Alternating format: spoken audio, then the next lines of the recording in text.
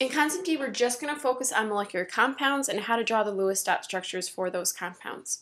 So Lewis dot structure, when we're representing these molecular compounds, are going to illustrate the sharing of just the valence electrons between the atoms. Now there's two kind of vocabulary terms that we're going to be using that I want you to be aware of. One is lone pair. This is an electron pair not involved with bonding. So these blue dots in this diatomic chloride is representing the lone pairs. So those are the ones that just belong to that single atom. They're not being shared. The bonding pairs, which are in red here, are representing those that are shared between the two atoms. So a single bond, which we talked about before, this is represented by either two dots between the two elements or a single line between them. A double bond, for example, O2. O2 only has access to enough electrons that would only put 8 electrons around one oxygen and 6 around the other. So in order to accomplish complete octets for both, we have to then move one pair, an additional pair, to be shared between the oxygens. So O2 contains a double bond in order to complete the octets for both.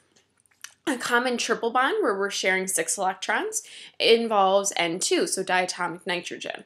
So in this case, if we only use the electrons given to us, each would have 6 electrons around each atom, which doesn't satisfy their octets. So what happens is each nitrogen contributes an additional pair to the bond, which then creates that triple bond, which again then satisfies the complete octet, or each atom having 8 electrons around it. So how do we actually determine when we need a double or triple bond, or if we just need single bonds? So this is one strategy. There's different ways that you can go about doing this. I'm just going to show you one. I'll show you some other ones that you could potentially use if this one doesn't work for you.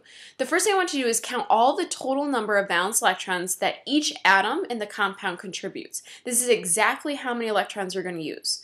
Then we want to identify the central atom and then the terminal atoms. Hydrogen is always a terminal atom. Carbon, if present, will usually be our central atom. And molecules tend to be symmetrical. So if one atom is different from the others, then it's usually that central atom. So it's kind of like a hint for figuring out your central atom. Once you do that, you're going to then place one bond for each connection between just the central and the outer atoms. You do not connect the outer atoms to each other, just to the central. Remember, each line is representing one pair of electrons or 2 electrons. Then, any remaining electrons you're going to distribute to the outside atoms in pairs. So always fill them in pairs. If you have any extra electrons, you're going to place them on the central atom in pairs. Or if you've happened to run out of electrons, you're going to have to redistribute those electrons to make double or triple bonds. Usually oxygen, nitrogen, carbon can often form multiple bonds if needed.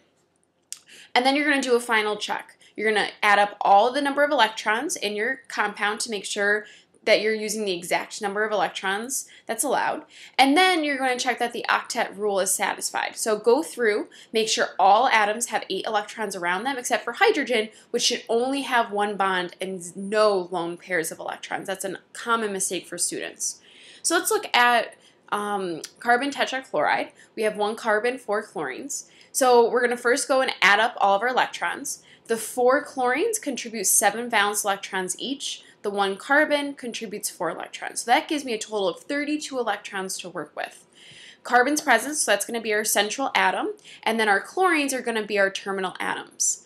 Our next step is to draw a single bond between the central and terminal atoms. So I'm going to go ahead and draw again from the terminal to the central atoms, not connecting the terminal atoms at all. So now I have to account for the 2, 4, 6, 8 electrons that are in the bonds.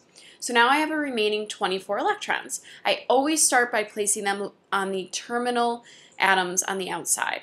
So chlorine already has 2 electrons, so each chlorine needs 6 additional electrons. So I can place another 6 here, 6 around the second chlorine, around the third, and around the fourth chlorine. So that accounts for 6 times my 4 chlorines are the 24 remaining electrons. So I have exactly how many electrons here. Again, each chlorine has 8 electrons. The carbon has 8 electrons around it. And I have a total of 32 electrons. All right, let's look at ammonia, NH3. We're going to add up their electrons. We have 5 from nitrogen, and then each hydrogen contributes 1. So we have a total of 8 electrons. Nitrogen is going to be our central atom. Remember, hydrogens can never be our central atom. So it's going to go in the center. I'm going to start by drawing a bond between the central and each terminal atom. So that accounts for 2, 4, 6. I have 6 electrons, so that means then that I have 2 remaining. So I'm going to place those 2 then. Because hydrogen is satisfied with the bond, it can never have lone electrons. Those remaining 2 go in the central atom, which is nitrogen. And when I subtract those out, I get 0. Each hydrogen is satisfied with the 2 electrons in the bond, and then the nitrogen has 2, 4, 6, 8 electrons around it. All right, let's do an example where we're going to have a multiple bond. Here we have SO2, which I've already set up. Sulfur, again, remember, they tend to be symmetrical, so sulfur is different than the 2 oxygens, so that's going to go in the center. I'm going to add up, each contributes 6 electrons, so I have 18 valence electrons. We're going to start with single bonds between the central and terminal atoms, so 2, 4, subtract out 4, I have 14 electrons. So when I fill those in as pairs, I'm going to place 6 of those around the 1 oxygen, and 6 around the other oxygen. So that gives me then 12 electrons, which then means that I have only 2 left. And those 2 extra electrons go on the central atom. But if I check, while each oxygen has 2, 4, 6, 8, the sulfur only has 2, 4, 6. So I've run out of electrons, and I need to make sure I complete the octet for sulfur. So this is where we're going to rearrange electrons.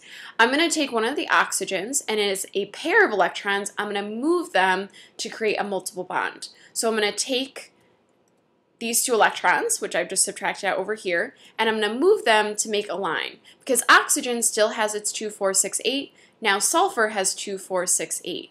With honors, we'll get more into resonance structures, like why would the double bond be here? Can it also be on the right? Which is the correct assumption. So we'll get a little bit more into that tomorrow. But this is an example of having a double bond and how we went about doing so. We also need to be able to draw polyatomic ions. We mentioned this yesterday. Remember, polyatomic ions contain covalent bonds within them, so we should be able to draw those as well. Now, the only difference is that polyatomic ions have a charge. So based on the charge, we have to add or subtract electrons. So hydroxide, OH with a -1 charge. If I add up electrons, oxygen is 6, hydrogen is 1, and the -1 charge means it has an extra electron, so I have a total of 8 electrons. Oxygen and hydrogen, there's no central atom because I just have 2. I start with a bond between them, so I have 6 electrons. Hydrogen is satisfied with just the bond, so those 6 electrons are going to go around oxygen. So I have 0 electrons. They both have a complete octet, but with polyatomic ions, you can't stop there.